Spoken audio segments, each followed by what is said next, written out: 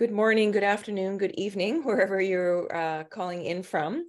I'm Donna Drynan, and I'm a CIHC board member, and it's my pleasure to moderate this IP Global Café today.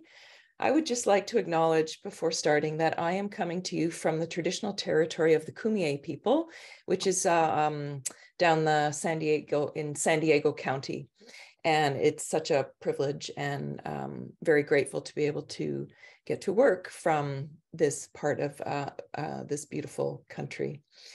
It gives me great pleasure to introduce John Gilbert, who is a dear, long-time, I'm not going to say old, long-time colleague of mine from the University of British Columbia. Dr. John Gilbert is a global leader in interprofessional education for collaborative, people-centered practice and care. He is Professor Emeritus, University of British Columbia, a senior scholar who, Collaborating Center on Health Workforce Planning and Research, Dalhousie University Adjunct Professor, University of Technology, Sydney, and is founding chair of the Canadian Interprofessional Health Collaborative. He was co-chair of the WHO study group on interprofessional education and collaborative practice. He was elected a fellow Canadian Academy of Health Sciences in 2008, appointed to the Order of Canada, and awarded the Queen's Diamond Jubilee Medal in 2011. He received the degree Doctor of Laws honoris causa from Dalhousie University in 2016 and was the recipient of the Pioneer Award, National Center for the Interprofessional Practice and Education, USA, in 2017.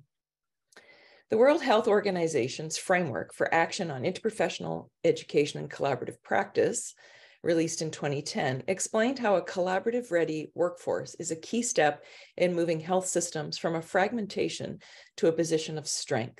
In this cafe, Dr. Gilbert will revisit and summarize the key features of the WHO's framework and outline action items that remain applicable to the local health systems. He will highlight the need to adapt policies to fit local challenges and needs. So, my pleasure to welcome John to start the session. Thank you, Donna. I'm going to share my screen. And here we go. Well, there we are. Can everybody see the screen? I hope. Okay. Well, I'd like to begin by acknowledging that I too am from the ancestral, unceded, occupied lands of the Musqueam peoples here in British Columbia. I'd also like to acknowledge the many, many, many people who contributed to the development of the framework between the years of 2008, 2010. There are too many to number, but it isn't one person's job to do this kind of work. And over the 2 years that we worked together, it was an incredible privilege to have the company of colleagues around the globe. And today I thought that we might start with an upside down world to recognize that we are not all Western oriented. I really like this map. So the framework focuses on the importance of introducing interprofessional education and collaborative practice as strategies that can transform the health system. And we all know that it's no longer enough for health workers to be professional in the current climate. They really do have to be interprofessional. And what I would like to do is kind of reprise a little pre-framework history with you. I'll revisit and summarize the key features of the WHO framework. And I'll also talk at the same time about actions that have been taken since 2010 that are applicable to local and global education and health systems within the context of the framework, and then talk a little about policies to local challenges and needs. So that's my kind of talking points for today. And, you know, history did not begin yesterday. And when we began to organize this discussion around a framework, we looked back at that history and said, you know, in 1964, John McCreary at the University of British Columbia wrote this classic paper and said they've been isolated in various parts of campuses, universities, using different teachers, teaching different vocabularies, building up artificial barriers between the disciplines. And he said, all of these diverse members of the health team should be brought together during their undergraduate training years, taught by the same teachers in the same classroom on the same patients. Sound familiar? We're still at that place. And then in 1972, the National Academy of Sciences also ran a wonderful review of education for the healthcare team and said interdisciplinary instruction will require that faculties develop new skills, new roles, and work to understand the impediments that have accumulated to hamper cooperation among health professions. Sound familiar? And then learning together to work together, a WHO report published in 1988, the almost universal practice of educating health professionals in different settings and different types of education institutions is the most common obstacle to multi-professional education. Sound familiar? And then we got to the place where we said, why is it that after all these amazing reports, we still seem not to have made very much progress? And so we looked at the difficulties that seem to be universal. By that, I mean, it doesn't matter whether you're talking about a program or a government in North America or a government in Asia or a government in Africa. There's always this problem between the health system and the educational system in talking about how to develop a health workforce. So planning and policy making didn't seem to fit when you looked at health systems on the one hand, education systems on the other. And quite honestly, we still have this problem. I'm sure that there are many of you online who recognize that sometimes our health systems don't talk to our education systems, or sometimes, quite often, they don't. So we said, well, supposing we were looking at a future health workforce. We know what the present workforce looks like.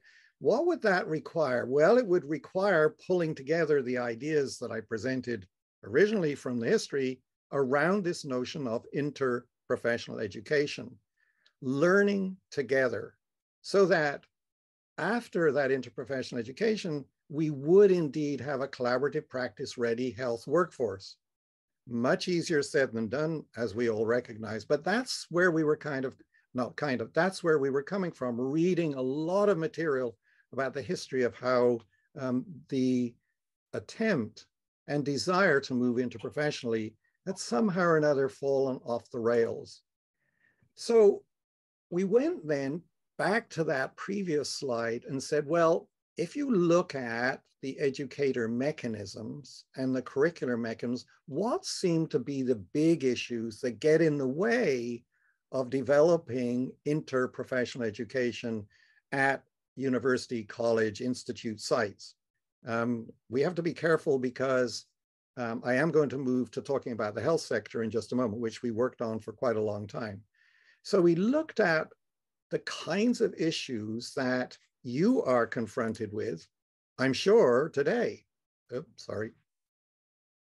If you look at educator mechanisms, think about the problem of staff training, what we call faculty development, right?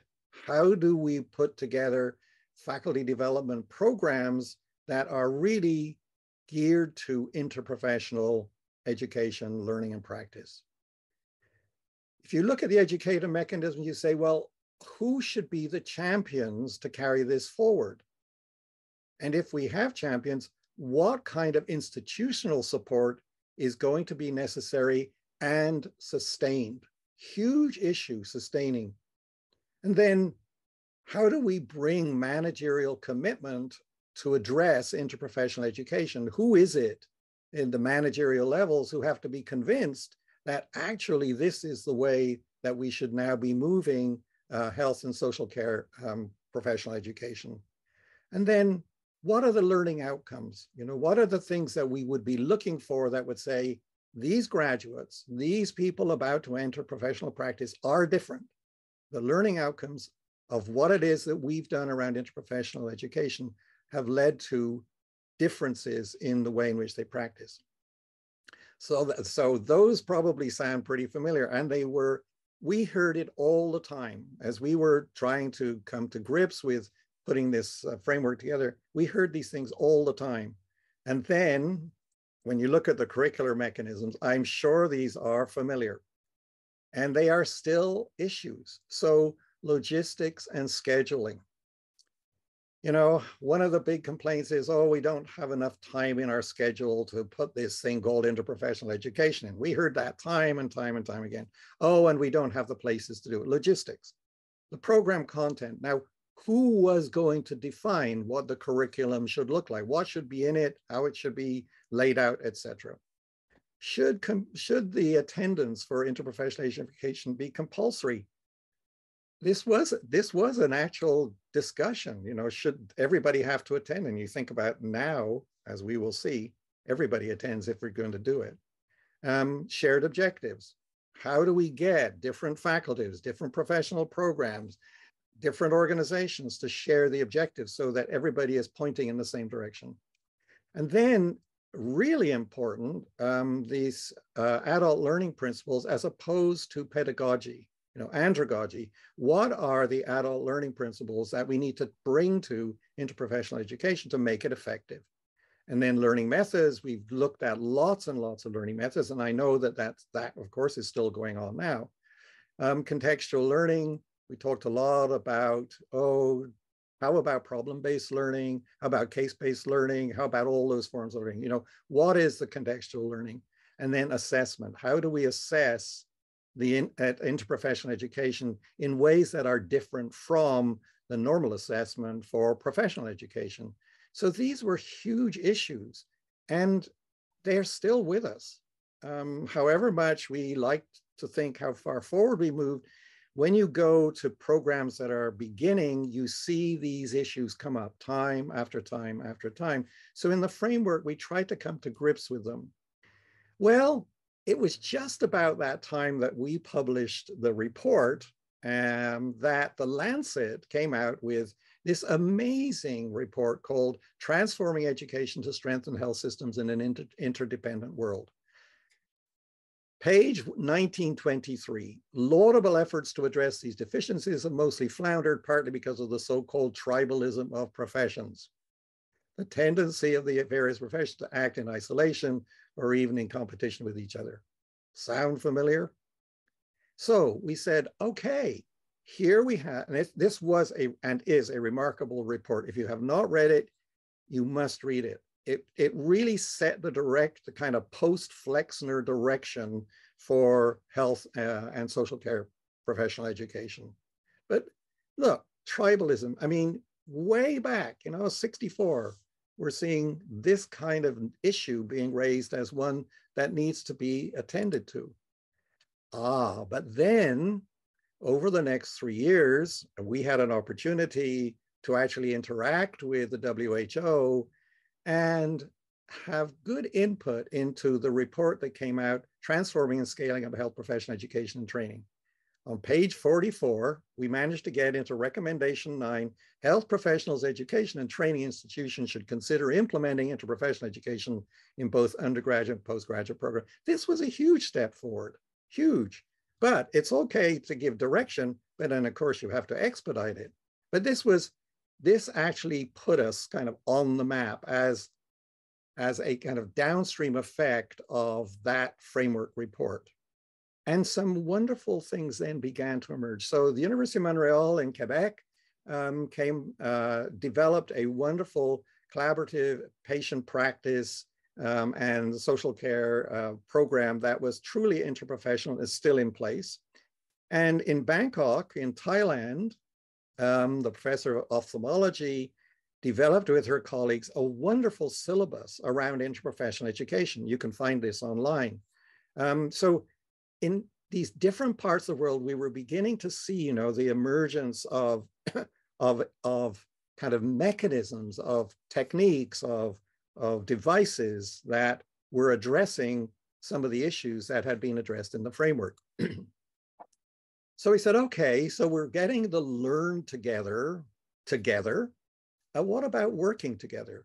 So what are we going to do about a collaborative practice ready health workforce so that we do get optimal health services? And we looked at this in many different places, because wherever you look in the world, you can see variants of collaborative practice. Sometimes they're pretty good. Sometimes they're very, very rudimentary. And we were very aware of the cultural differences that drive collaborative practice.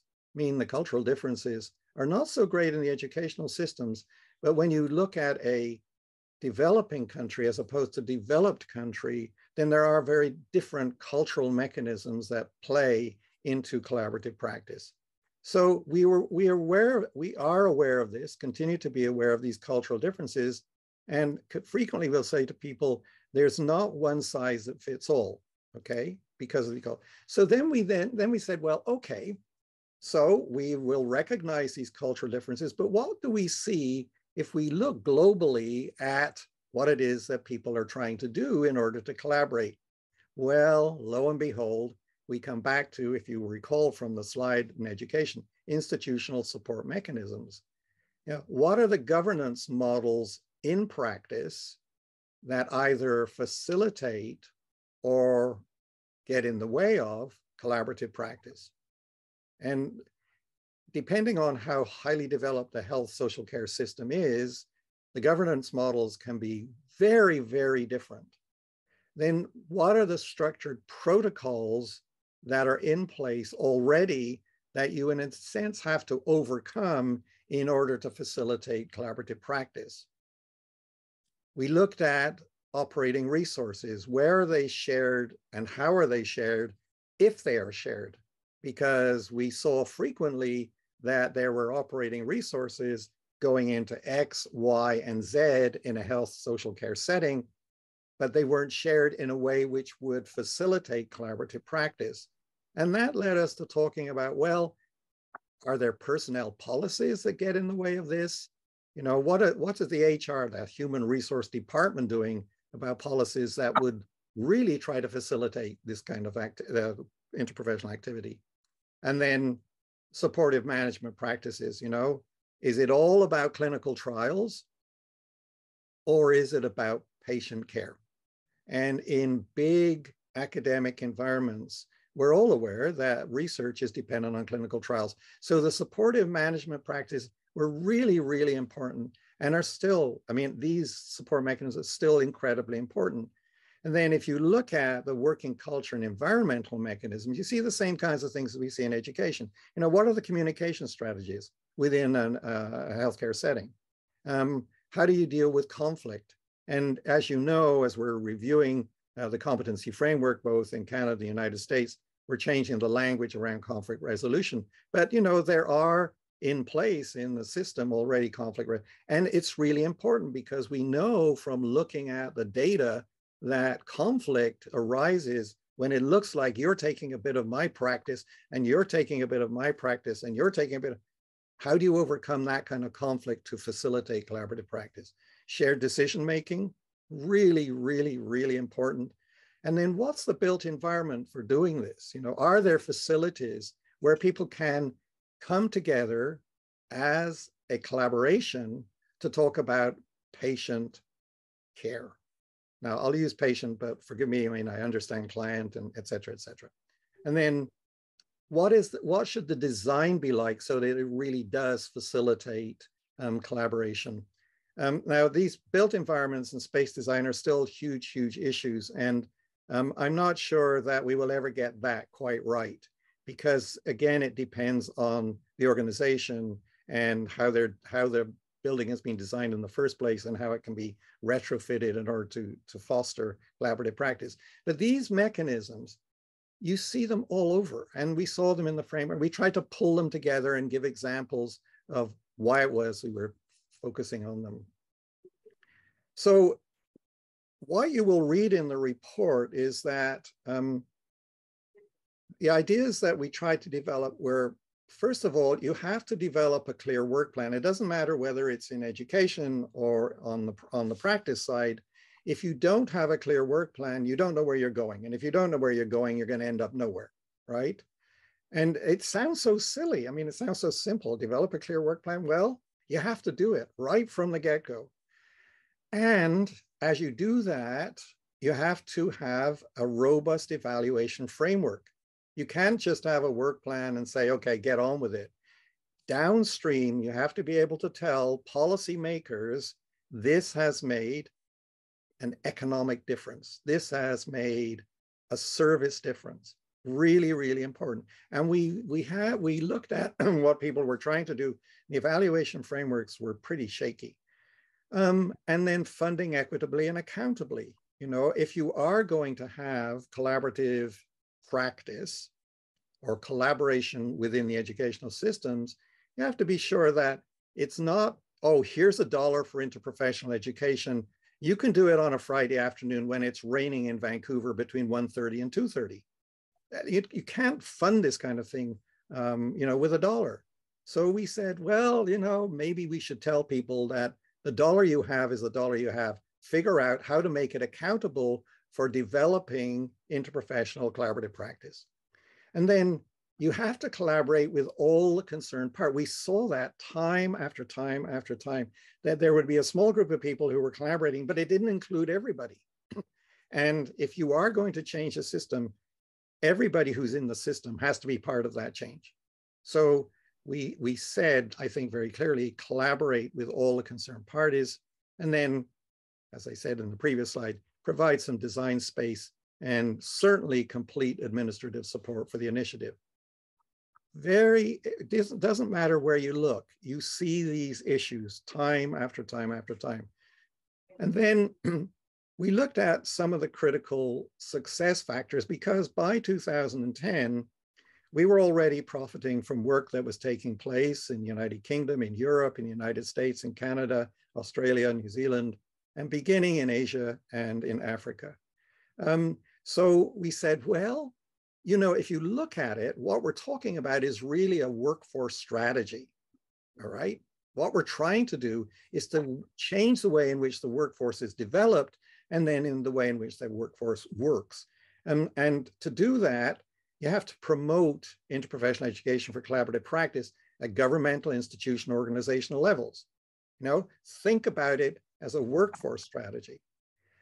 And then we said, well, if you look at some of the places where it's been really successful, clearly people had gone to places, gone to people, and then encouraged strategic and innovative partnerships. And we saw some very interesting partnerships across what were to us kind of strange entities in the system. The engineers and the architects, you know, we hadn't really thought, the veterinary medicine, we hadn't really thought about these issues. And then we saw people who come together around the social determinants of health who really were building strategic, innovative partnerships. So that was another critical success factor. And then facilitating new knowledge creation, exchange, application across all the constituencies. We see a lot of that happening now, and we'll come to that in just a moment. And then make sure that the responsibility is shared between everybody. It's not, oh, that's your job to do IPE. No, it's not your job. It's everybody's job.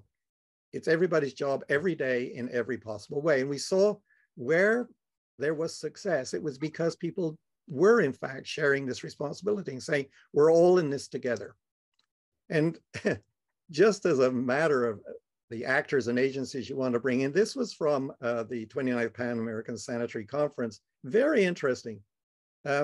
Promote research, the sharing of experience, cooperation among countries in such areas as interprofessional health teams. This was from PAHO. And, you know, this was an amazing movement. So actors and agencies spread across a number of very different frontiers. So how would you create culture for change thinking about workforce? So integrating interprofessional education. That's what we're all trying to do. I think everybody who's probably on this webinar today, we're all trying to integrate it. And we're trying to integrate it with health goals that are articulated in consultation documents, like some of the ones I previously mentioned. When we look at it, we have to say, oh, the WHO is saying this, you know, somebody in the United States is saying that, some agency is saying that, another agency in some other country is saying it. We've got to make sure that we're integrating interprofessional education in the goals that are articulated in those documents. Because if we don't, then it's never going to get there.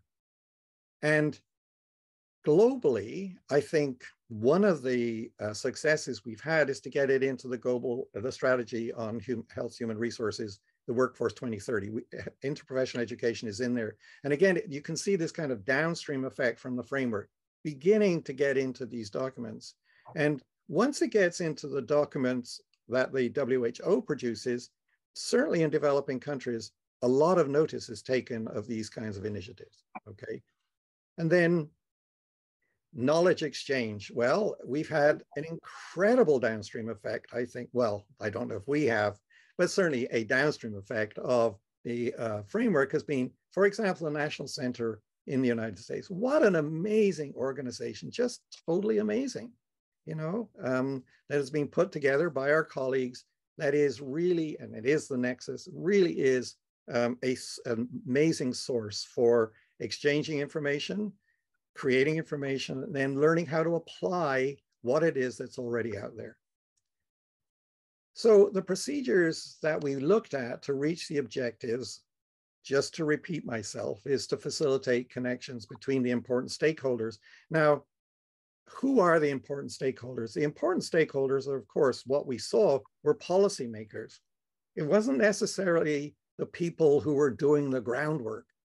The facilitators were, in countries like Canada, the deputy ministers of health, for example. If you didn't have the deputy ministers on side to talk about, you know, how are we going to do integrated collaborative care, then it was pretty difficult to get this interprofessional notion onto the view of those particular agencies. And then focusing work in appropriate groups. We saw that there was a lot of work, for example, around maternal and child health. And that pulled in a huge number, a large number of other professionals, because if you begin, as you've thought about, I'm sure, maternal child health, there are lots of other agencies that are involved. And then establishing networks to support multi-site research. Well, guess what? Isn't Interprofessional.global doing just that kind of thing? You know, we have the networks. We're trying to look at, you know, what should multi-site research try to do across the globe?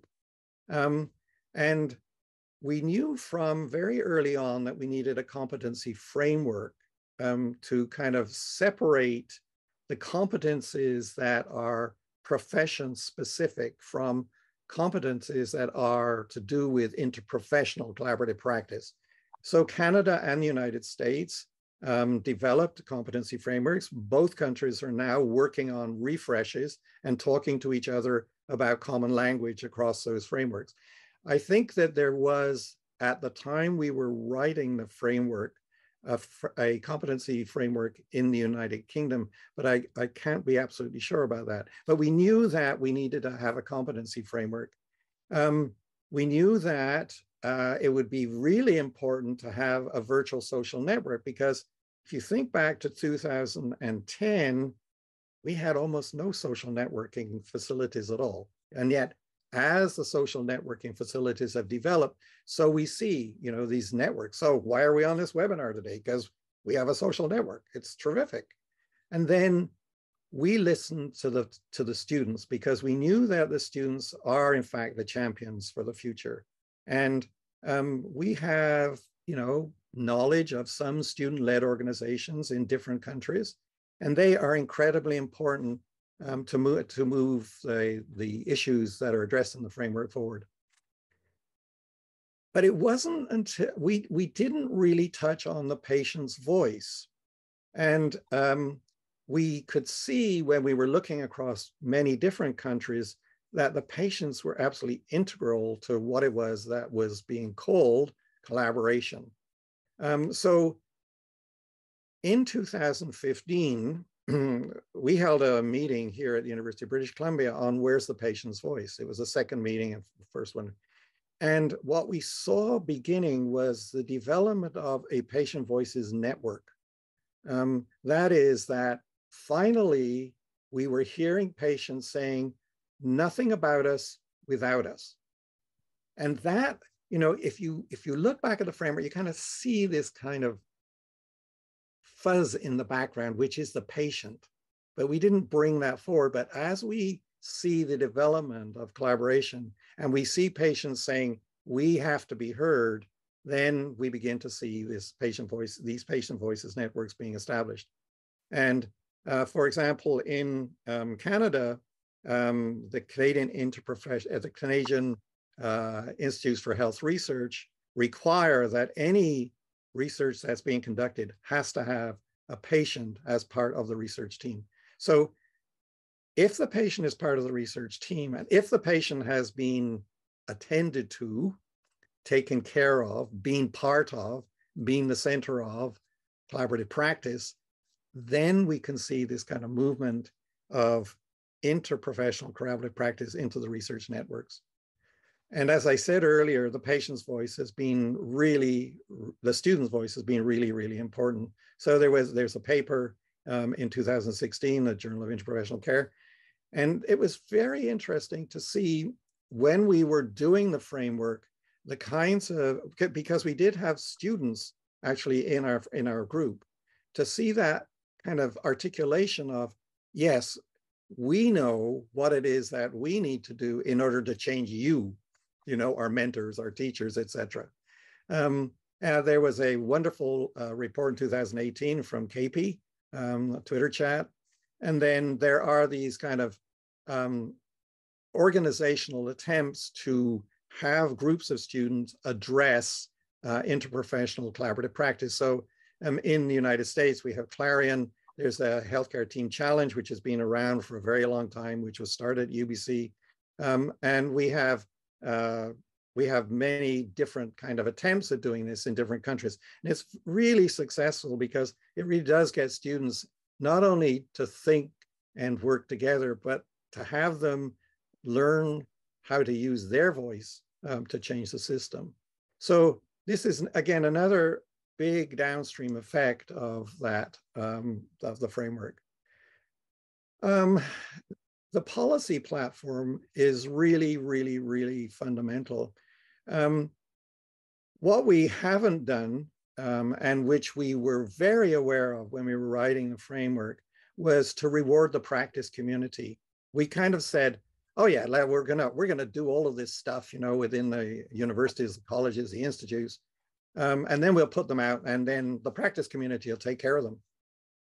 Well, it was clear that in the work that we were doing around the framework, we didn't really have the practice community voice as loud as it should have been around what they needed in order to do the work of mentoring, of teaching students about learning together to work together. And I think this is still an issue. I used to call it the Gilbert 60-40 rule. 60% of a student's time is actually spent in community, 40% is spent on the university college campus. But if we realize that if we didn't focus attention on the practice community and reward the practice community for carrying forward the notions of interprofessional education for collaborative practice, we really wouldn't get anywhere. The students would go out and they'd say, well, they don't do it out there. Or out there, they would say, well, we don't do that stuff. That's just what they talk about at the university. So that, and then prioritizing the range of complex activities that are associated with interprofessional education collaborative practice, putting them at the top of the kind of intersectoral platform so that people recognize, this is not going to be an easy job, but there are ways of handling. A business plan. You heard me say very much earlier, what are the economic outputs of doing interprofessional education for collaborative practice? If you go to a policy-making shop like governments with a story about interprofessional education, the politicians love it, okay? The politicians will say, oh, that's a great story for me to take out to the voters, it'll get me votes, etc.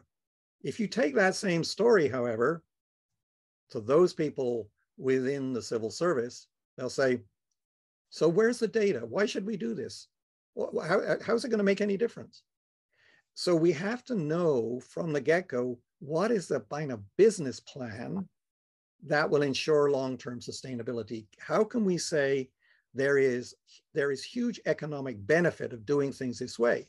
So just think about, I mean, I was talking yesterday with one of my colleagues about the way in which healthcare is delivered in Canada. You know, we have fee for service. It's how many patients can you run through the practice in a day, because, you know, that is what generates income to pay for the practice, et cetera, et cetera. And what we don't have data on, and we didn't have data on the framework, and what we really need data on is, you know, how do we kind of cost putting an interprofessional group together in a practice, okay? So that we actually begin to mold the practice of health and social care interprofessionally. And to do that, you have to have a business plan. You have to be able to say, it's going to cost us this much for this person, this person, this person, this person, and the outcome. And if we look at putting that money together in a big pot, and then how many patients can we see, how much better can we do the job, that's really, really important. But we only had a very vague idea about this when we were writing the framework. But since that time, it's become clearer and clearer of the need for business plans. And then targeting a strategic home for startup and ongoing programs. Again, when we looked at the way things were being done around the globe, it was clear that those people who had those countries or those places that had said, we're going to do it here to begin with. We're going to do it in this community clinic to begin with, as opposed to on the campus. Then you actually can, in fact, build kind of a strategy for sustainability. So you can't, what we realized was we couldn't suggest everybody doing everything at the same time. That just wouldn't work. And it wasn't, and we could see that it didn't work. What was really important was to identify where things were being done in a particular place, and then what were the determinants that allowed those things to be done in that place. Okay, so that's a very interesting and I think very researchable topic, but one that we're still not entirely clear about. But when I look at things that have happened in my country and in countries that I visited, it's very clear that those places that have a home for a startup really get the idea of interprofessional education or collaborative practice fast and clear and sustainably. So engaging the practice community, what was clear to us when we were writing the framework was, it looks to us like we're very Western oriented, you know, there's not a lot going on elsewhere. But what began to happen after the framework was published, and as I said earlier, when the WHO puts out a report in developing countries, near developing countries, these reports are taken with a lot of seriousness. So what we began to see was that PAHO, the Pacific Health Organization, began to pick up pieces of what were in the framework. And we did some, as a result of that, we did some very interesting work in Latin America and the Caribbean around interprofessional engagement, which is still going on. And that is kind of a downstream effect of this, of the framework. And again, we see webinars now being done, and like our webinar today, around issues that have to do with collaboration. Now, they're not always specifically addressing issues that we would like to see them address, but people are you begin to see this kind of conversation about working together, learning together to work together in kind of different languages, if I could use that term, not as a language. And then prioritizing complex activities. Really, really, really interesting and important developments as interprofessional education has developed. And I don't say this is necessarily as a result of the framework, although a lot of stuff can be traced back to it. So the Thomas Jefferson University in Philadelphia produces an amazing newsletter every year, twice a year, amazing newsletter. Qatar University, where Altogether Better Health will be held later on this year, does a wonderful job on its website of putting out information about what they're doing. And then the University of Toronto they've just changed their name to the Center for Advancing Collaborative Healthcare and Education, puts out an amazing, what they call an international journal. Again, you kind of look and say, downstream effects are spreading all over the place. So what is then the route to sustainability? Well, those of us who have been engaged in interprofessional education.global and interprofessional research.global knew from a meeting that was held in Sydney, Altogether Better Health in Sydney, that it was going to be really, really essential for us to work from the same lexicon, use the same dictionary.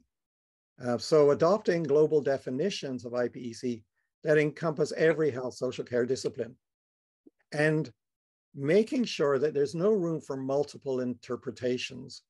It's very difficult. We realized when we were doing the framework, it was very difficult to tease apart some pieces of stuff that were being presented to us as interprofessional, because it wasn't clear that the definition of interprofessional education had been applied to the work being done.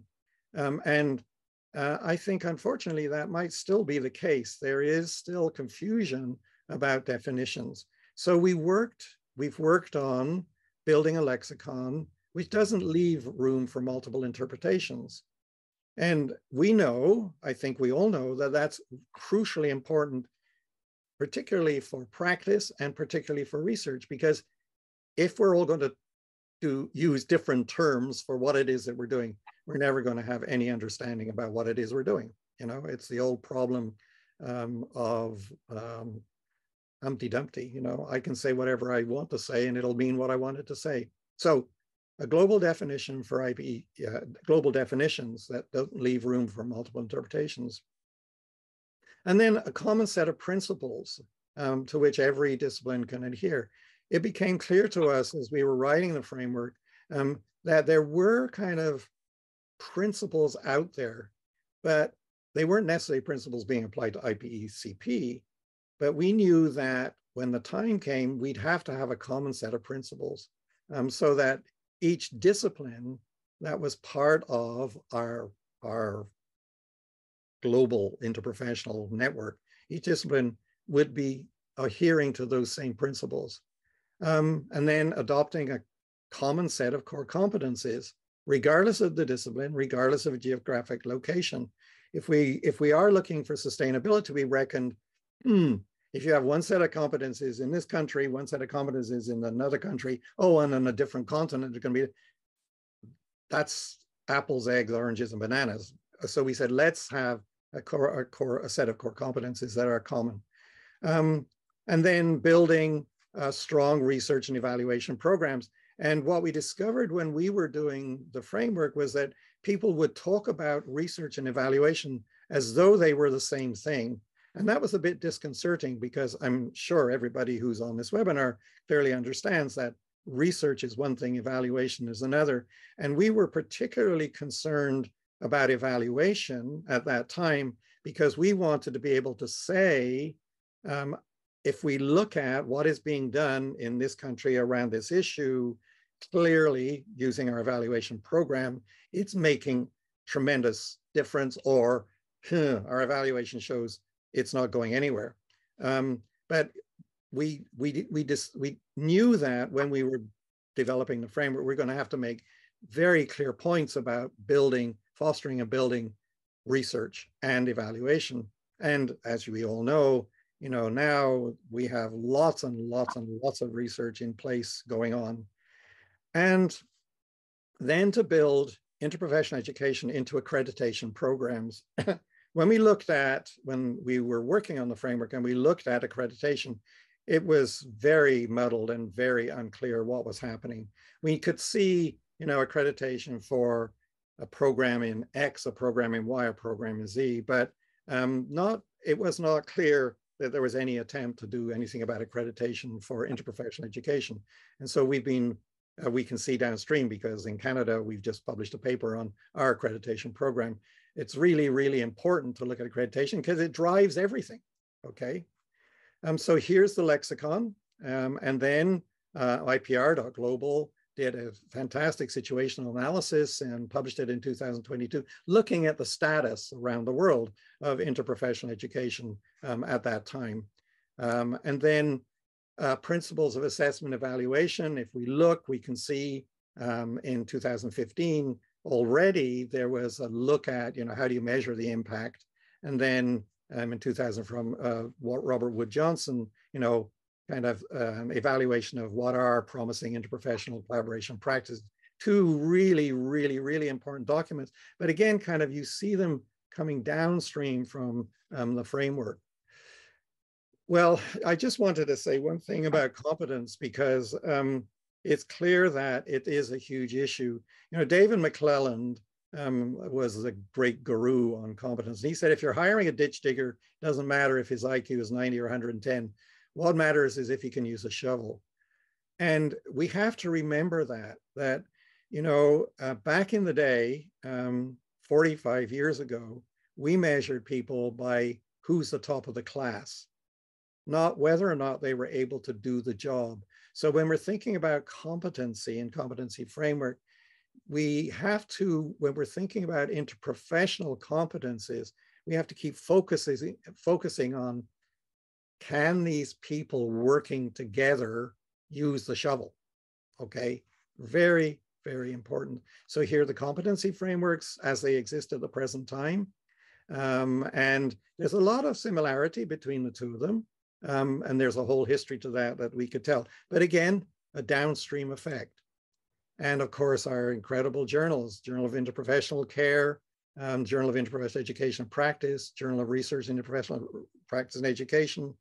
And then the amazing job that IPR.global has done on looking at transforming this discussion paper, very important piece of work, and I would recommend it. But you see, interprofessional care was there before the framework. And it was a very important British journal, which is now a universal journal, that kind of, as we progressed, we began to see stuff appearing in the journal and in these journals that you say, we were talking about that. So let's look finally then at optimal health services, because I'm out of time. What are the delivery mechanisms? Capital planning, remuneration models, a fee for service, financing, commissioning, funding streams. These are delivery mechanisms. You have to think about all of these things. And when we looked at the way that, things were happening around the globe, we could see, oh, this place has terrific remuneration models, but this place has no funding streams. This place has great commissioning, but there's no capital planning. So when you have a fragmented health system and you're looking at a strengthened health system, these health and education systems have to talk to each other, because these delivery mechanisms apply across both sectors. And then when you look at the safety mechanisms, because that was a huge, and still remains a huge issue, think about risk management, accreditation, regulation, professional registration. And we don't have time to talk about this today, but when we were doing the framework, it was clear that, because I've said something about accreditation earlier, but it was also clear that regulation, legislation, was going to be really important. It had to be put interprofessional collaborative practice, words to that effect, had to be put into legislation. So the future direction for us was that governments had to recognize and implement meaningful policies for IPECP. So you go back to one of the documents I referenced earlier, you can see that happening. The courses and projects specific should be offered as workplace learning, not necessarily within universities, colleges, and institutes. We should be doing this in the workplace. Quality, everybody knows about QI approaches, should be implemented to support in enhancing practice, etc. And then mentoring students and having students share their knowledge with their mentors, because we kind of think of it, we were kind of thinking of it as one way, out, as opposed to both ways. That is, we give the students information, they take it to the mentor exchanges students information with the student, and the student then exchanges information with the mentor. Future direction. So this is an act that was passed in Nova Scotia, one of the provinces of British Columbia, around legislation. And you see right in the act Regulation Health Professions Network Act, interprofessional practice. Enable an increase in interprofessional practice. It has to be in legislation. If it's not in legislation, there's absolutely no reason why a health social care agency should do anything about it. Once it's in legislation, something has to be done. So we have to modify the structures to support. So leadership, planning groups, kinds of things we're doing today. We have to develop more and more of these. And we knew that. We knew that if we were to go anywhere, the framework had to be very clear about developing these leadership and planning groups, building incentives. The question is, what's in it for me, right? You know, every time you look at what it is we're trying to do, that question is always lurking there. What's in it for me?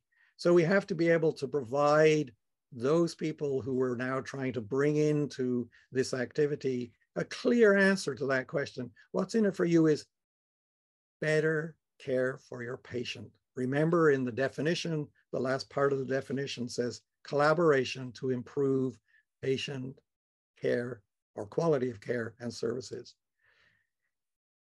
And isn't it wonderful to look today at interprofessional.global? You know, I had this notion of influencers and thinking about it spreading influence. So in 1997, maybe there were 1,000 of us, 2007, 10,000, 2017, 100,000, 2027, who knows? My reckoning is for every one of us who's giving out to one other person, that one other person is giving, etc. So as influencers, our role is incredibly important. As Bill Gates said, we overestimate the change that will occur in 2 years. I was one of those people, and we underestimate the change that will occur in the next 10 years. And I think when we were doing the framework, we kind of underestimated the change that would occur in 10 years, and the change has been absolutely amazing. So what is the lesson learned? The lesson learned is commit to sustain. If you don't commit to sustain, this little cartoon applies. Who wants to change? Everybody puts up their hand. Then you say, who wants change? And then you say, who wants to change? If you haven't committed to sustain, they all disappear. Thank you all for your attention. It's been a pleasure to talk to all my relations. John, we have a couple of questions. There's a question regarding, do you recommend is there a set location or repository where some of that key lexicon and terminology exists that we can use in common? I did share in the chat, I shared the IPR.global lexicon, and then also the NAP, the National Academies of Practice lexicon. Do you recommend anything else? Well, as I said during the talk, the repository is the National Center in Minneapolis. I mean, the Nexus is an amazing repository of information. I think that, yes, certainly, our own website, ip.g website has beginnings of really incredibly interesting use information, and IPR.g has information. But really, at the moment, the major repository is Nexus. Yeah, and then there's another question that was asked by Gerard about, in terms of sustainability, are organizations like IPG and IPR Global the right, to use your vernacular, the right ditch digger? Or do you think there'll be a new one that will evolve moving forward? Well, that's an interesting question, Gerard. I'm hopeful, because I'm the international president of Hopeaholics Anonymous. I'm hopeful that IP.G will serve that function. And as we develop, I know that it's really, really important for IP.G to be seen by the WHO as the voice for interprofessional education collaborative practice. You can't have more than one organization claiming to do, what it is that IP.G is doing. So, yeah, thanks for the ditch digger. Yeah, thank you very much, John. I mean, always so important to go, what I keep referring to as back to the future, you know, those seminal reports all the way back to 1964, and to appreciate the learning and all that you did review and integrate and synthesize to come up with the framework in 2010 is very important. And I truly landed on the need for economic evidence, I think, is where we really need to put some focus. And do any of our national, international agencies have like a repository, like an economic clearinghouse around economic evidence for IPE, IPCP? No, nobody at the moment. I mean, what we do know from the UN report 5 years ago is that health and social care is not a cost, it's a benefit. And we have to really hammer home, you know, that fact. We had that, the data that went into the UN report was fantastic. But we have to be able to say, and I really think I'm going to have a chat with my health economist friends. We really have to be able to say the economic benefit of doing this is huge, because instead of, you know, people working in isolation in their silos, when you bring them together, you reduce costs because you don't have duplication of effort. Just think of every health and social care profession trains its students, you know, to take a history. Well, if you were in a team-based practice, and I'm really concerned about primary health care, as I'm sure all of you are, if you're in a real team-based practice, you don't need everybody taking a case history. You know, that's a simple, and that's an economic benefit, you know, because that means there's more time to spend working with the patient, client, customer, or service provider. I can't remember what the Brits call it, but there is a term for it.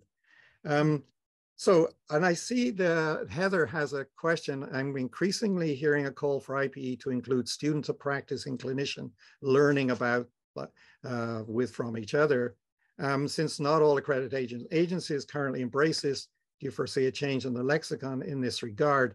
That's a very, well, all the questions are always very interesting because they're ones I haven't thought about. But this is a very interesting one. And we were working on accreditation in Canada. We worked with 8 accrediting agencies for professions. And I don't think this has ever come up. We'll certainly have to think about it.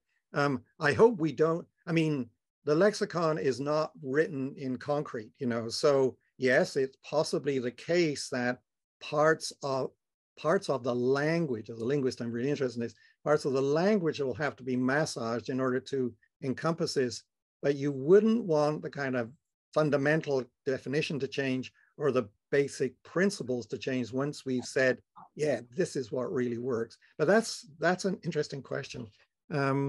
Oh yeah, the LCME. Well, of course, we do LCME here in Canada. So yeah, student education, very interesting. I'll take it and think about it, and we'll have a discussion in our accreditation group in CIHC. Thank you. And I believe IPEC, who in the United States is when they're revising their core competencies, and they're pulling more of those issues into that core competency development. Yeah, we're doing that.